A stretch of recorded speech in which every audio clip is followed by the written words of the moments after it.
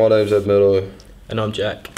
And together along with Dan, Faulkner and Joe Whitehead, us four cycled to Manchester. From Tame. Yeah, in Oxfordshire. 180 miles in aid of the Jack O'Donnell Foundation. And off he goes to the land of the beyond.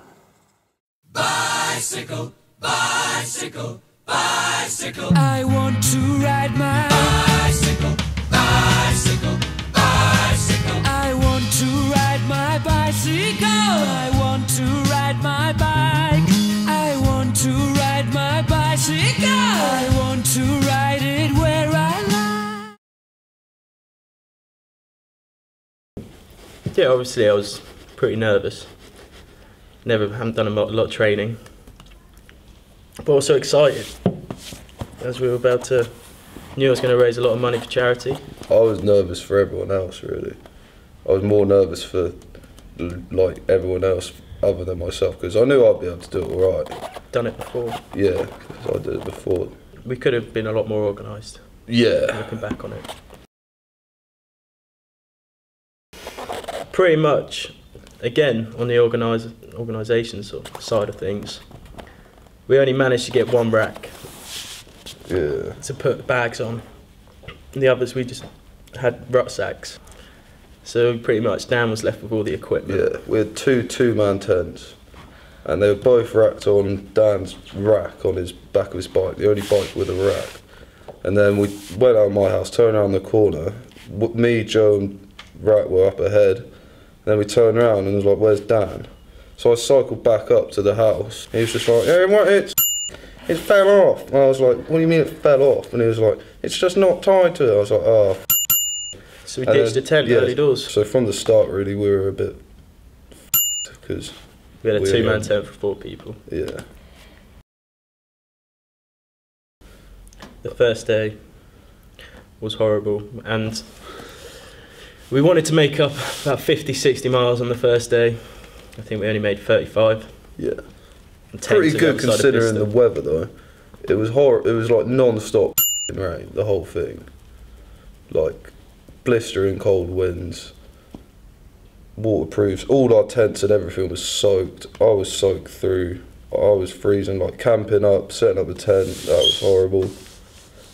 Everything was damp in the morning. And we had 2 lovely days. Yeah, we had protein bars. Yeah. To help us on the way. We had energy bars. Mars stopped bars. off for a few meals. But no, it was fast food. It wasn't good food. I just lived on chocolate bars really for 3 days. They're good though.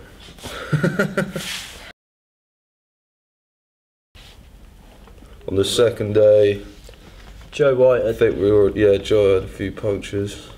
I think we had one on the first day actually as well, didn't we? Yeah, we had one on the first day.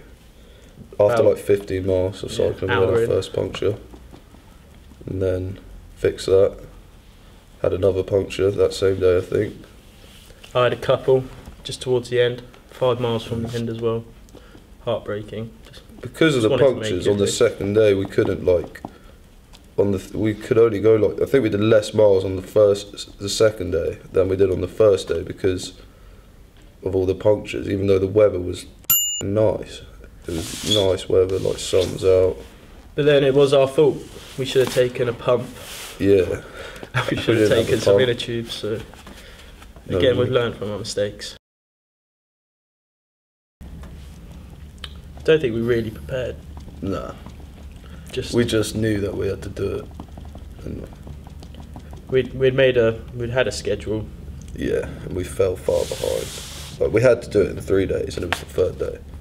So, like the fact it was for charity pushed us through. Yeah, we were all like, right, tomorrow we got to get there. And we looked on the map. I knew how far it was because I had the map, but I didn't tell anyone else how actually far it was because Dan was just moaning Myrtle the whole way. So if I told him yeah, Dan, tomorrow we're doing 120 miles, he would have just been like, no. We're all pretty negative to be fair. When we realised how many miles we actually had to do. in the morning we set off. We made sure we set off before 9. So we had like, again in the 4-man tent, we had like 5 hours sleep because Dan kept waking up with cramp.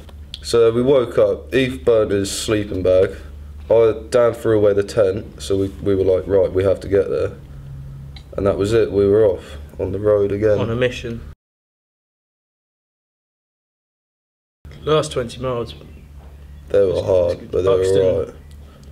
We cycled. Buxton's pretty much on the top of a big hill. Yeah. And you just go down for about 10 miles, just all through the Lake Peak district, roll all the way down to Stockport. We got there pretty late though, which was a shame, because we got there at like, I'd say about 10 p.m. Yeah, 10, after started cycling at 9 a.m, so it's already 13 hours. Only 2 of the bikes had lights on them. So this hill is like, literally, it's like 20 minutes just downhill, like, so like Ted was himself.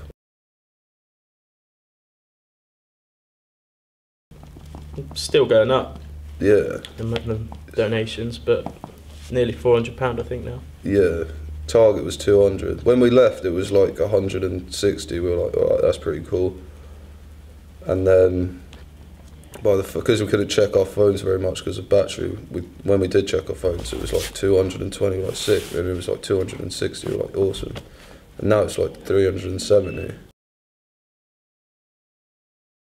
They help people that either can't afford to get to do their activities or aren't able to compete or take part in activities, and they just fund them.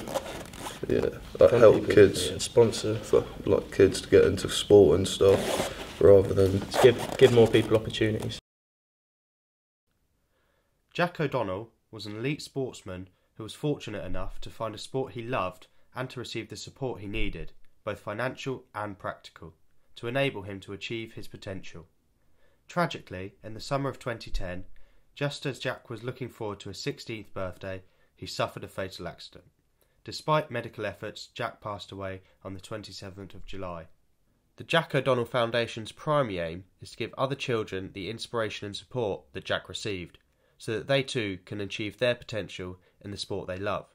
It is also their aim to fund life-changing and life-saving medical treatment to young people who are in great need, just as Jack was.